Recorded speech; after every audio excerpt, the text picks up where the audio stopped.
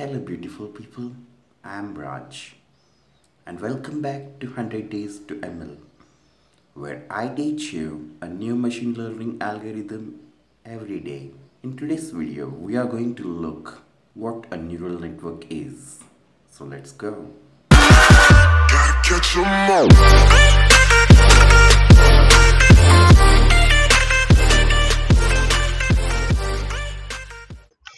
Okay, people, so let's see what a neural network is. Neurons are the basic components or the cells of the central nervous system of a human brain, which processes, connects, and sends signals across the body. Scientists have been dreaming from a very long time to create an artificial intelligence using the concept of human brain.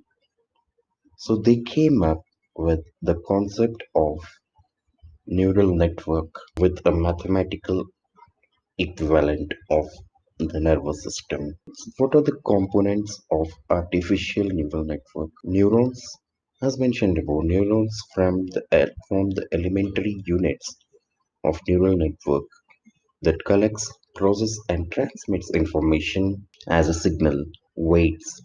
In computational neural network, a vector of set input with x and output y or pre and post synaptic neurons respectively are interconnected with synaptic weights represented by the matrix W. The output Y is denoted as Y equals to XW by an intercept that allows you to shift activation function to the left or right depending on your weights, which may be critical for successful learning. So the output Y is denoted mathematically as Y equals to X times W added with bias activation function. To get the output Y of a layer, we add the product of input X, the corresponding weights W,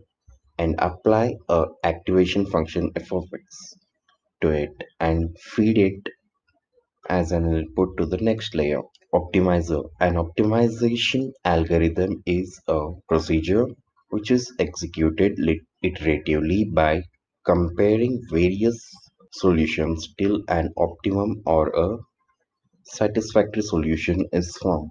So what are different layers in a neural network? The first is the input layer through which the data enters the network, hidden layer, an intermediate layer where the weighted input is collected from the input layer. Activation function is applied to process the information and it is sent to the output layer. A neural network may have 0 to n number of hidden layers. Output layers. The final layer where the output is generated after rectifying the information received from hidden layers or the input layers in case hidden equals to 0 after applying optimization function. So this is a biological neural network system where the inputs are received by synapses of the neurons. It is sent through the dendrites to cell body, that is the hidden layer, and output is received through the axon. Similar to this, artificial neural networks are created where x0 to xm are the inputs, a bias b is added to the first input layer, and all the inputs are multiplied with the synaptic weights. These go through the summing function, then activation function is applied to receive the output. There are different types of neural networks. First, feed forward. This is a basic neural network where the input is received through the input node and exits through the output node. They may or may not have a hidden layer. A radial bias function neural network. It considers distance of a point with respect to the center. RBF functions have two layers. First, where the features are combined with the radial bias function in the inner layer, and then the output of these features are taken into consideration while computing the same output in the next time step, which is basically a memory. Cohen self-organizing neural network. These networks have an objective of Cohen mapping where input vectors of arbitrary dimensions are mapped to neurons.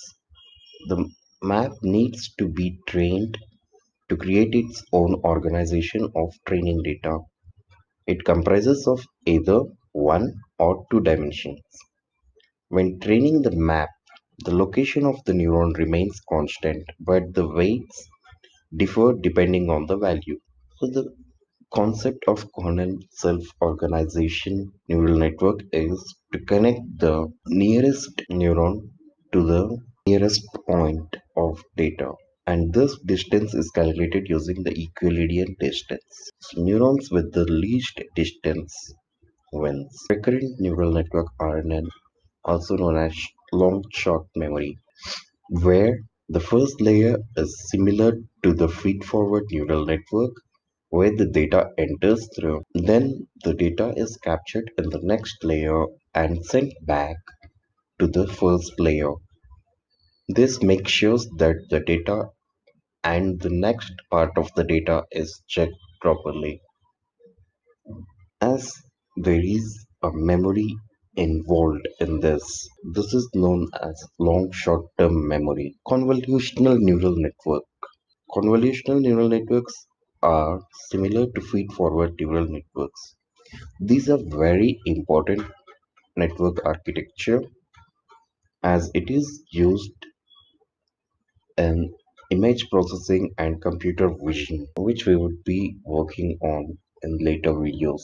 A modular neural network is a collection of different neural architectures. So to begin with, we will see what a multi-layer perceptron is. Multi-layer perceptron is a supervised learning algorithm that learns with function f equals to r power m mapping r power o by training a data set where m is the number of dimensions for input and o is the number of dimensions for output. Given a set of features x and a target y, it can learn nonlinear function approximator for either classifier or regression.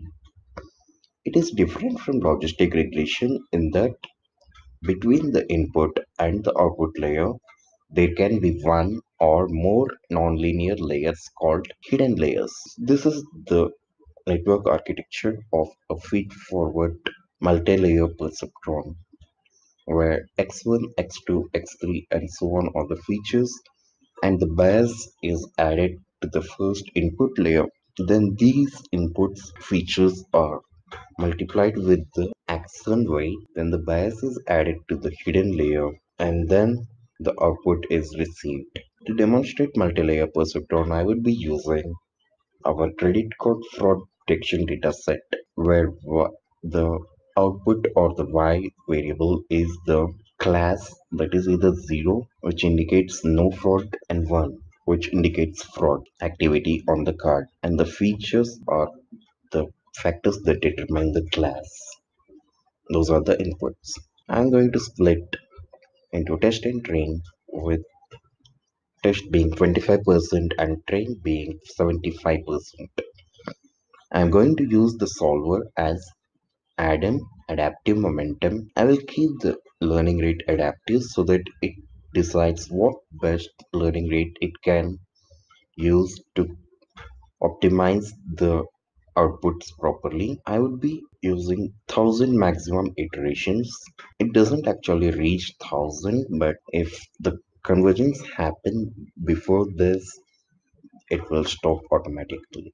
And I'm using two hidden layers, each of size 200 and 150. I'm going to fit this on the train data set, and it took around 708 seconds, that is around 11 minutes.